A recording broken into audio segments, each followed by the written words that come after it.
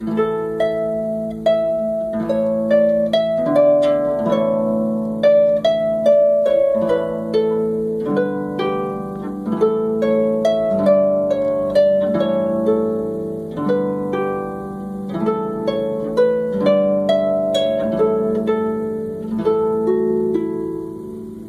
Passages, Episode 116, Pseudo-Apollodorus, The Library Epitome, Section 1, Epitome of Theseus. Previously, Theseus discovered his origins and journeyed to Athens. In this passage, he expelled Medea, fought the Minotaur, and had many adventures as king, most ending in disaster. After sacrificing the Marathonian Bull, Theseus was recognized by his father Aegeus. He sailed to Crete, navigated the Labyrinth with a spool of thread called a clue, given to him by Ariadne.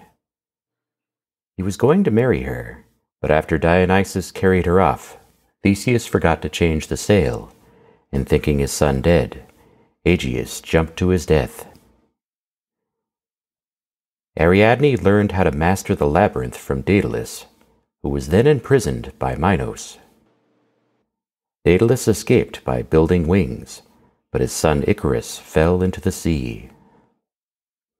After tracking him down in Camicus, Minos died in a boiling bath. Theseus joined Hercules on his 8th labor to retrieve the girdle of the Amazon queen Hippolyte, and fell in love with her sister Antiope. They had a son, Hippolytus, but when the Amazons invaded Athens to rescue her, she died. Eventually Theseus married Ariadne's sister Phaedra, but she fell in love with Hippolytus, got rejected, accused him of assault, and hanged herself. Theseus cursed his son, so Poseidon caused the death of Hippolytus. Next was the Centauromachi, where Theseus and his friend Pirithous fought the centaurs, descended from Ixion and Nebula, a cloud formed in the image of Hera. Fighting alongside them was Caeneus, who was transformed by Poseidon from a woman into a man, but was killed by the centaurs. Both widowers, Theseus and Pirithous, vowed to aid each other to marry daughters of Zeus. His friend wanted Persephone, wife of Hades, so they went down into the underworld. They were both captured and held fast in magical chairs. Fortunately, for his 12th labor, Hercules went to Hades and rescued Theseus, but they could not save Pirithous. Before Hades, Theseus had kidnapped the future Helen of Troy. Her brothers, the Dioscuri, besieged Athens, rescued Helen, enslaved Theseus's mother Aethra, and made Menestheus king. Dethroned, he sought refuge with King Lycomedes, but he pushed Theseus off a cliff. Epitome of Theseus, a legendary passage from J.G. Fraser, translating, Pseudo-Apollodorus, The Library Epitome, Section 1 to Section 2. But Medea, being then wedded to Aegeus, plotted against him and persuaded Aegeus to beware of him as a traitor. And Aegeus, not knowing his own son, was afraid and sent him against the Marathonian Bull. And when Theseus had killed it, Aegeus presented to him a poison which he had received the selfsame day from Medea. But just as the draught was about to be administered to him, he gave his father the sword, and on recognizing it, Aegeus dashed the cup from his hands. And when Theseus was thus made known to his father and informed of the plot, he expelled Medea. And he was numbered among those who were to be sent as the 3rd tribute to the Minotaur, or, as some affirm, he offered himself voluntarily. And as the ship had a black sail, Aegeus charged his son, if he returned alive, to spread white sails on the ship. And when he came to Crete, Ariadne, daughter of Minos, being amorously disposed to him, offered to help him if he would agree to carry her away to Athens and to have her to wife. Theseus having agreed on oath to do so, she besought Daedalus to disclose the way out of the labyrinth. And at his suggestion, she gave Theseus a clue when he went in. Theseus fastened it to the door and, drawing it after him, entered in. And having found the Minotaur in the last part of the labyrinth, he killed him by smiting him with his fists, and drawing the clue after him, made his way out again. And by night he arrived with Ariadne and the children at Naxos. There Dionysus fell in love with Ariadne and carried her off. And having brought her to Lemnos, he enjoyed her, and begat Thaus, Staphylos, Anopion, and Peparethus. In his grief on account of Ariadne, Theseus forgot to spread white sails on his ship when he stood for port. And Aegeus, seeing from the Acropolis the ship with a black sail, supposed that Theseus had perished, so he cast himself down and died. But Theseus succeeded to the sovereignty of Athens, and killed the sons of Pallas, 50 in number. Likewise all who would oppose him were killed by him, and he got the whole government to himself. On being apprised of the flight of Theseus and his company, Minos shut up the guilty Daedalus in the labyrinth, along with his son Icarus, who had been born to Daedalus by Crete, a female slave of Minos. But Daedalus constructed wings for himself and his son, and enjoined his son, when he took to flight, neither to fly high, lest the glue should melt in the sun and the wings should drop off, nor to fly near the sea, lest the pinions should be detached by the damp.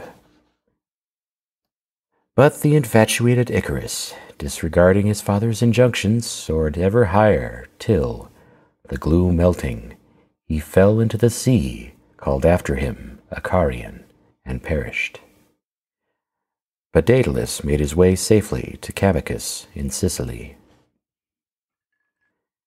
And Minos pursued Daedalus, and in every country that he searched he carried a spiral shell, and promised to give a great reward to him who should pass a thread through the shell, believing that by that means he should discover Daedalus. And having come to Camicus in Sicily, to the court of Cocalus, with whom Daedalus was concealed, he showed the spiral shell. Cocalus took it, and promised to thread it, and gave it to Daedalus. And Daedalus fashioned a thread to an ant, and, having bored a hole in the spiral shell, allowed the ant to pass through it. But when Minos found the thread passed through the shell, he perceived that Daedalus was with Cocalus, and at once demanded his surrender. Cocalus promised to surrender him, and made an entertainment for Minos. But after his bath, Minos was undone by the daughters of Cocalus. Some say, however, that he died through being drenched with boiling water. Theseus joined Hercules in his expedition against the Amazons, and carried off Antiope, or, as some say, Melanope, but Simonides calls her Hippolyte. Wherefore, the Amazons marched against Athens, and having taken up a position about the Areopagus, they were vanquished by the Athenians under Theseus. And though he had a son Hippolytus by the Amazon, Theseus afterwards received from Deucalion in marriage Phaedra, daughter of Minos. And when her marriage was being celebrated, the Amazon that before had been married to him appeared in arms with her Amazons, and threatened to kill the assembled guests. But they hastily closed the doors and killed her. However, some say that she was slain in battle by Theseus. And Phaedra, after she had borne 2 children, Acamas and Demophon, to Theseus, fell in love with a son he had by the Amazon, to wit, Hippolytus, and besought him to lie with her. Howbeit he fled from her embraces, because he hated all women. But Phaedra, fearing that he might accuse her to his father, cleft open the doors of her bedchamber, rent her garments, and falsely charged Hippolytus with an assault.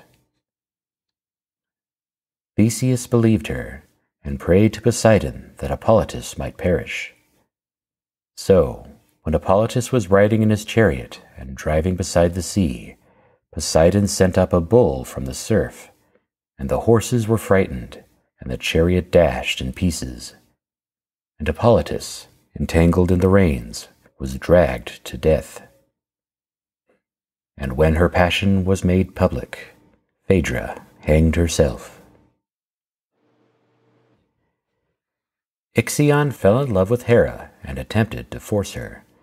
And when Hera reported it, Zeus, wishing to know if the thing were so, made a cloud in the likeness of Hera and laid it beside him. And when Ixion boasted that he had enjoyed the favors of Hera, Zeus bound him to a wheel, on which he is whirled by winds through the air. Such is the penalty he pays. And the cloud, impregnated by Ixion, gave birth to centaurs. And Theseus allied himself with Pirithous when he engaged in war against the centaurs. For when Pirithous wooed Hippodamia, he feasted the centaurs because they were her kinsmen.